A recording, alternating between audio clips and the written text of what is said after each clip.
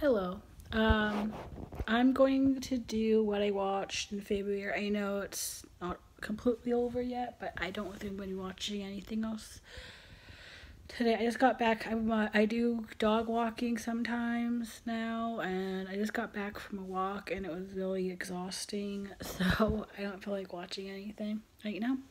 But I watched 15 films, not that many, and I only watched one, two, three, four new to me's. So I'm gonna talk about them, and then the ones I own, and that's it. Okay, so and the first new to me was Johnny Guitar. I thought it was good. Our Town I thought was good. Edge of 17 was a new to me, and now I've seen it twice, and I own it now. So yes. And that's How Obvious Child, which I also really loved. And now on to what I own. The first film I watched in February was My Neighbor Totoro. And then, like I said, I watched Edge of 17 twice, so it's on here again. And then I watched My Best Friend's Wedding because it was the 22nd anniversary. It's like one of my all-time favorite films. I've been thinking of doing like my essential films video, like the films that kind of like make up my personality a little bit, and this one would definitely be in that on that list. Like the movie that from the people I've seen like so much, so I love it.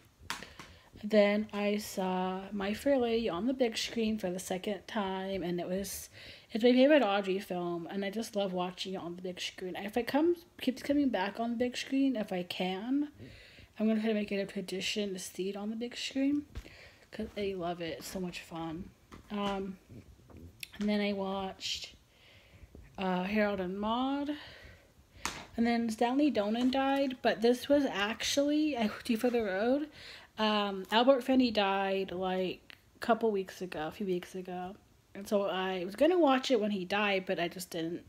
And then I watched it the day that, the week before Stanley Donen died, which is kind of weird. But I watched it. No, I watched it 2 days before he died. Okay, so interesting. But I didn't watch, so like it's weird because I watched it for Albert Finney, and then Stanley Donen died, who's the director of the movie. So interesting timing. And then I watched When Harry Met Sally.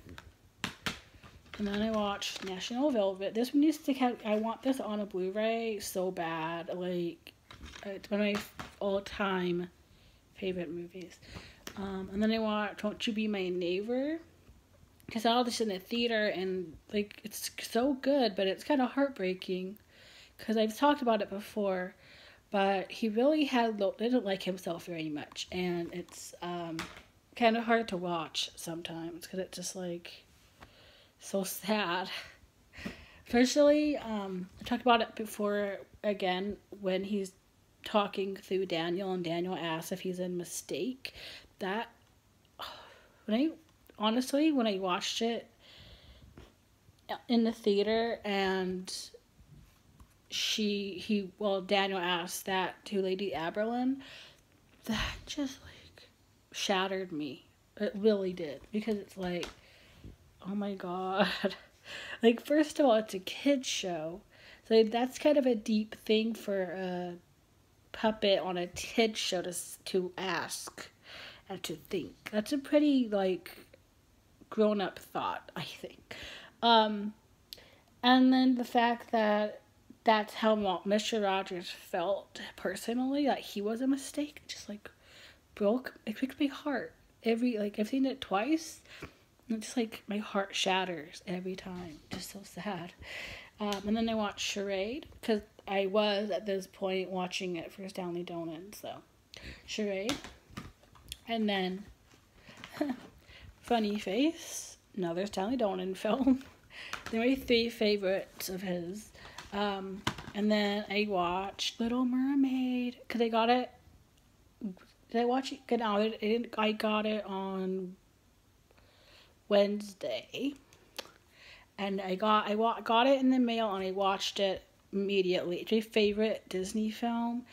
it's so beautiful, and I love Part of Your World. It used to make me cry. Like, it's such a beautiful song. So yes.